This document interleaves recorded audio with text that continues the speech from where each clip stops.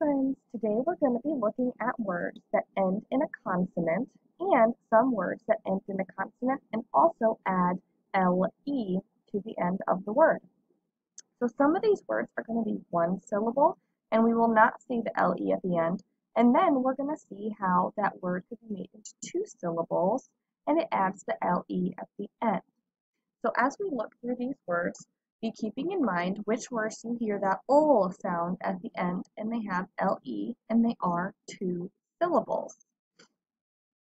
So we have lit, little, set, settle, rip, ripple, had, haddle.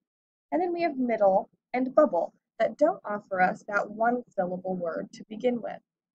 So as we look, some of these we see just one syllable, like in lit, set, rip, had. Others have that one syllable still in it, and they add more to the word. So they end in a consonant, like lit ends in a T is a consonant, and then it becomes little, we've doubled the T, and we've added that LE syllable. So you'll notice that we have pad, ol. So we have that first syllable, and then we have the LE syllable. So as you look and sort these words, you're going to be sorting them based on if they end in a consonant, plus they have that LE syllable on the end, or if they are just a one syllable word. At the bottom, you have some words you're going to rhyme with. Remember, you're going to be using these words as the rhyming words that match what you have down below. For example, number 11 says stubble. So if I look up here at my choices, I'm going to look and see which one of these words rhymes with stubble. And as I can see, bubble has the same exact ending with the sounds and the letters. I have U-B-B-L-E, U-B-B-L-E. Stubble and bubble rhyme. So I would write bubble on the line. Number 12 says saddle. 13 says kit. 14 says kettle. 15 says glad.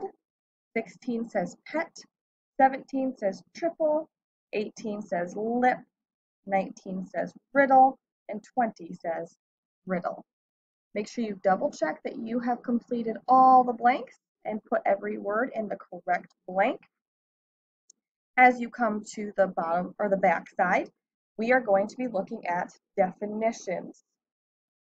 So as you look through these words, I'm going to read them again. You have lit, little, set, settle, rip, ripple, had, paddle, middle, and bubble. You're going to be thinking about what these words mean and how to fill them into the sentences. So which word means small? Which word means to tear apart? Which word means made light? Which word means center? Which word means to come to rest? And which word means to row? Now remember, if you are not sure what word goes on the line, skip that one. Each word is only used one time on this page. So if you're not sure which one means center, skip it and come to the next. So you can cross out more words and come to a conclusion about what word fits in this blank after you've crossed off some choices. Number 7, I got a new blank of crayons. Number 8, a breeze made the water blank. Number 9, Jamie wrote notes on his blank of paper.